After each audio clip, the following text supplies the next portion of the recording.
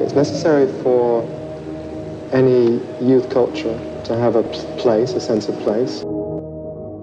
It's necessary for a city like Manchester, which is an important city and which has been important in music, to have the facilities that New York and Paris have.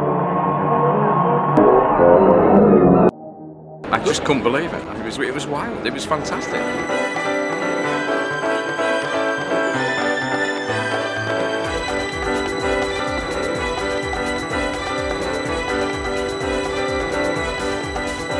There are breakdowns when there's lots of lovely strings and piano breakdowns and woodwind breakdowns.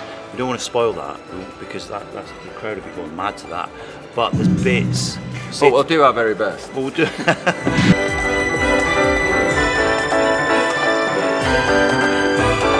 spectacle of all the people playing it and the way they did it and the way it came together, it just gave it a sort of passion and a depth that the records have, but in a completely different way.